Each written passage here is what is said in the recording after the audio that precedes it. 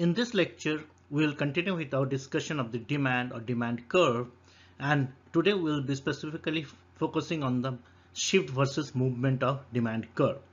A similar concept we already discussed in the supply, but we'll be doing now using a demand curve.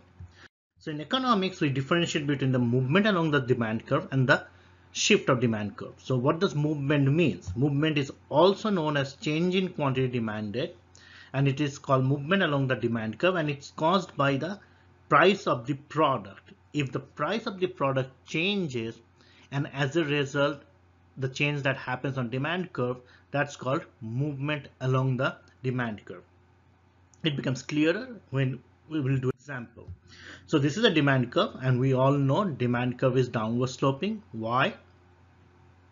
Because there's an inverse relationship in the price of the product and the quantity demanded. So we're measuring price on the vertical axis, quantity. So this should be quantity on the horizontal axis. And suppose the price is now $1. At $1, they're buying something here. And now as price increases to $2, as a result, purchase decreases. So it decreases as price increases, purchase decreases from here to here. So move from this point to this point.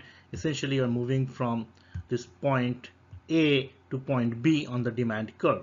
So you can see as price increases, you're moving from point A to B. So you're moving along the demand curve.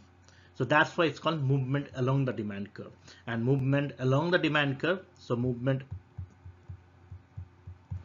along demand curve, which is also known as change in quantity demanded, is caused by change in price of the product under consideration. So it's caused by change in the price of the product that we are trying to sell. So if price increases, we are moving from point A to B. Now this is different from shift. Now change in demand, and change in demand is also shift. It's caused by factors other than the price of the commodity. That means it is shift caused by change in factors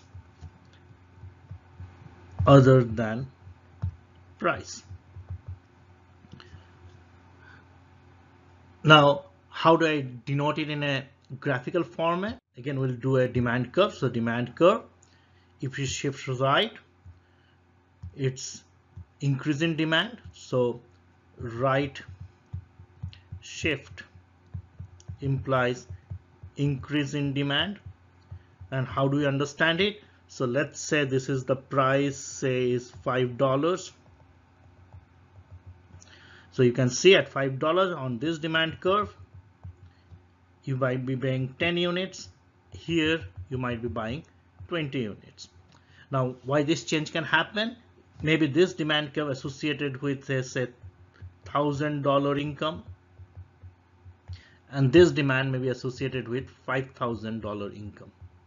And we all know as income increases, you tend to buy more of a product, because that's the general tendency. Think about that. If your income increases, you might want to have 5 houses instead of 1 house.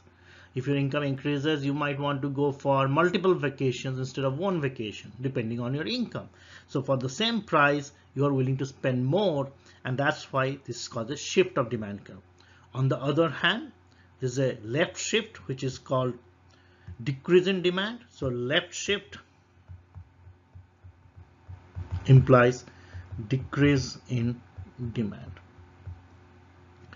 And in this case, for the same price, you might be buying less, which is even lower, maybe 6 units. So what it is showing you is that for the same price, if other factors changes, it can cause a shift of the demand curve either left or right depending on the situation. If something increases demand, it's a right shift. If something decreases demand, it's a left shift. Now, one important thing I would like to point out is that always think in terms of left and right when you are discussing shifts, either demand curve or supply curve.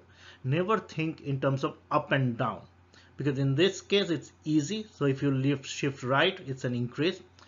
But in the supply, shift right often means you are shifting it towards the downside, which is an increase. Down doesn't mean decrease in supply. So it's a very important distinction you want to make. So always think in terms of right or left shift. So let's discuss some of the factors that influence demand. Obviously, price, it always represents movement along the demand curve. Income, it's a shift. So as income increase, shift right, because right is increase in the goods you want to buy. Price of the related good, if price of related good increase, for example, if the price of the Android phones increases, what does it mean? That means your iPhones are relatively cheaper, so which means that there's a shift right for demand for iPhones. Tests, typically a better positive test associated with better more demand, so shift right. Expectations, depending on what kind of expectations, it can be the shift left or right. And finally, the number of buyers. As number of buyers increases, your demand curve will be shifting right. If number of buyers decreases, it should be shifting left. So right shift always means increase, left shift always means decrease.